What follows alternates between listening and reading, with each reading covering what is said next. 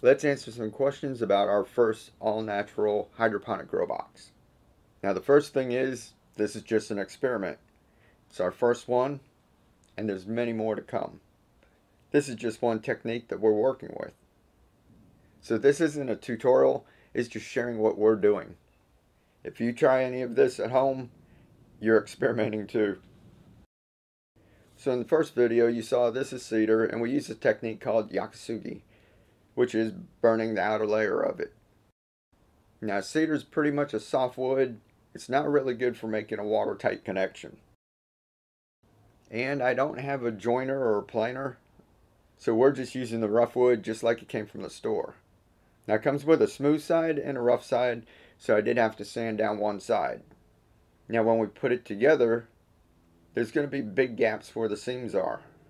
And what we did was take some of the eco-friendly biodegradable bags that are made out of plants, basically sugar and potatoes, starches, stuff like that, and we folded it and put it into the seams. Then when we torch that box, that biodegradable bag melts it into the seams. And we're hoping it would be good enough to seal it up long enough so we could grow some plants. Now to further seal it, we use shellac. Now shellac's a natural material. It's made out of stuff from beetles. You can look it up. And you can get it pre-made, or you can get it in flakes like this. It's really brittle. You crumble it up and it dissolves in alcohol. Now I like this because it's a natural sealer and it dries really fast because alcohol evaporates quickly. After we put it together, we filled it up with water, left it overnight. The next day everything looked fine. So we planted out some radish just like we did before with the clay pebbles and nutrient solution. We started it outside, but we brought it inside because it got cold and was raining. After a few days it had a small tiny leak. A couple of drops a minute came out. So I put a tiny bit of tape right where that drop was so that I could address that on the next grow. Now the shellac does discolor with a lot of water. And when we redid this, the inside of it was wet. But one more coat of shellac on it and it turned back to good as new. So this is just one technique. We're trying a bunch of different things.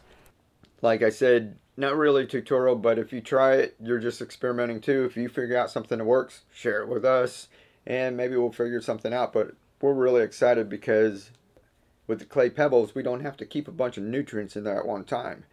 They absorb some of the moisture. So when we get a little bit in there, they absorb it. If any does leak out, it's no big deal. The plants will still survive for a day or so. And after the plants get a little big, we just make sure there's about 1/2 inch of nutrient solution in the bottom. So this wasn't all that hard. I know everyone's not going to go out and buy a torch and fire harden all their wood and that, but this is a step in the process. It's fun. It's learning different things instead of just grabbing a bottle and throwing a plant in it. So anything that we do, you can do at home with a different container. So don't get confused and think you have to do this. This is just how we learn new things. We help each other and keep on growing.